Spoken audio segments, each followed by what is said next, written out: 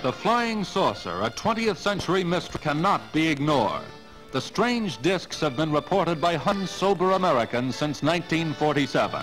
Just what did these people see? Man has dreamt of flight, of conquering gravity from ancient times to the present. In imagination, he has traveled the skies in fantastic machines.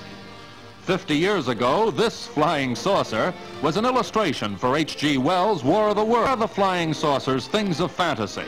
Some say they're natural objects, meteors or bright stars, transformed by imagination into discs of mystery. Others say the saucers are weather balloons, common enough in the sky and easily mistaken for a disc. These theories were checked when the armed forces investigated the flying saucers. Admiral Calvin Bolster of the Navy's Bureau of Aeronautics gives his conclusion. These balloons might explain isolated cases of circular-shaped, unidentified objects flying at altitudes, extreme altitudes that have been reported. However, I do not feel that these balloons explain the majority of the so-called flying saucer sightings that have appeared in the press.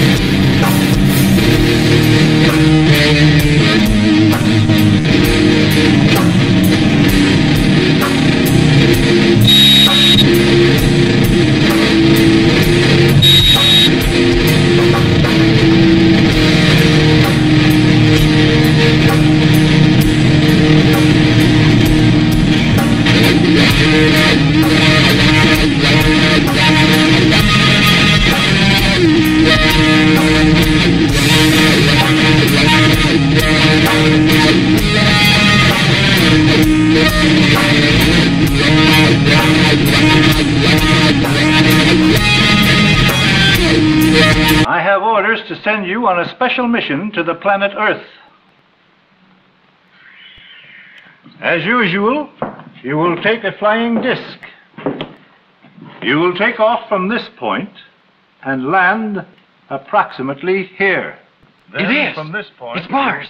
I've tuned in Mars. Where your mission Hey, Steve, come here, quick, look. Now, the reason for this special mission is this. For some time now, we in the Interplanetary Intelligence Department have been greatly concerned over the tremendous scientific discoveries and advancements of the Earth people. That's true. They now know about the atom, and they Next thing we know, they will be sending explorers to invade us here on Mars. But they don't have the flying disc. How could they? With rockets. They do have rockets. That's right. I'd forgotten about the rockets. We don't dare forget anything or overlook any possibility. But what if the Earth people did come? We visit them occasionally, although they don't know that we do. That's different. We don't try to change their habits. But can you imagine what would happen on Mars if the Earth people came up? First thing you know, they'd have us chewing gum, reading comic magazines. Our airwaves would be full of soap operas, bebop music, and our super television sets would carry advertising commercials in color. No.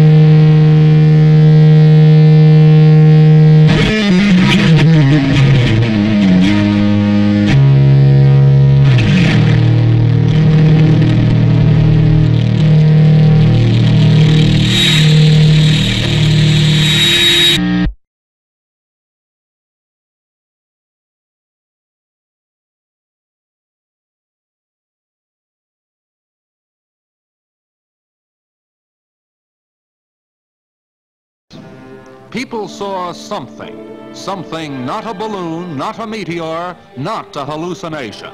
Reliable witnesses have sighted them over nearly every major city, along our air lanes, over secret research areas. In True magazine, Commander Robert McLaughlin, a Navy guided missiles expert, told of flying saucers detected by radar over White Sands, New Mexico. Scientists were tracking a rocket, suddenly detected a saucer at 56 miles altitude. Over 100 feet in diameter, the disk was traveling at 1,800 miles per hour, rapidly outranged their instruments. But there had been time for precise, accurate measurements. Says McLaughlin, that saucer could not have been made on Earth.